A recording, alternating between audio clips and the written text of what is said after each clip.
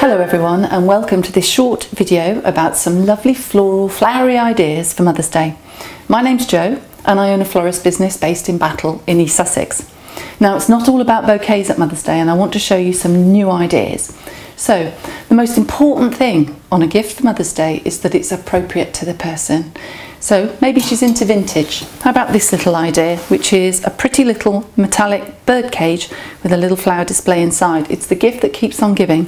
When the flowers are finished, you can put a little pot plant in there and hang it up. Absolutely lovely. Or maybe she's a bit more modern in her taste here, or a bit quirky. This is a teacup, which has got a very modern arrangement in it of green and yellow. And who would have thought the humble carnation would look so lovely there in a very unusual shade of green? Beautiful.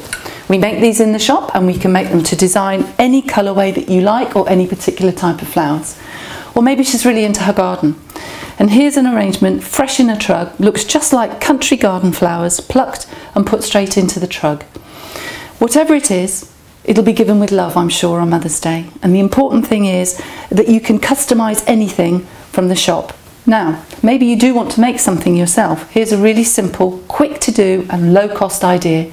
Take a plant from your local garden centre or florist shop, find a really nice pot, we sell these in the shop here in Battle, add some moss to decorate the surface, which makes it look very country, very pretty.